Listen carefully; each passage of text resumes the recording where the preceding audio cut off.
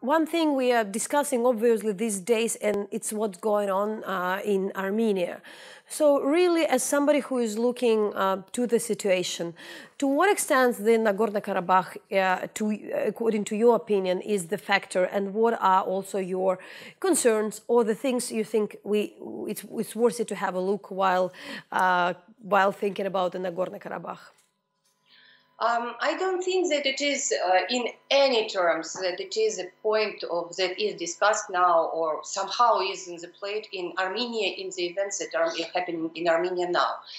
Because it is absolutely about changing of power within Armenia, and Karabakh is just absolutely somehow not related to it. But Karabakh is definitely the idea that needs to be discussed and to be especially careful now, because the conflict is not resolved, and actually is it kind of even hot phase, I would say.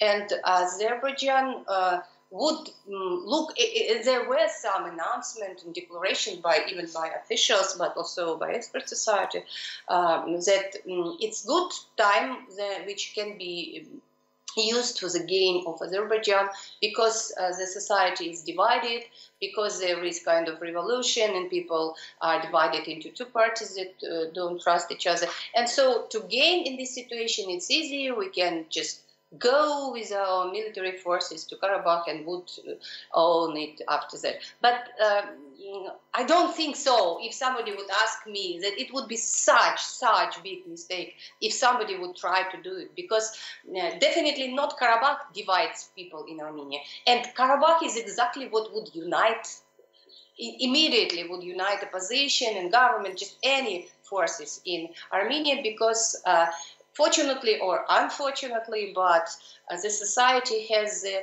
only opinion in Armenia. There are not, maybe like few people would have different opinion. Karabakh belongs to Armenians and must be ruled by Armenians, and nobody is going to discuss it. But definitely, when we are talking about events in Armenia, just repeating, the Karabakh is just has nothing to do with it, and is not even mentioned within the events within Armenia itself.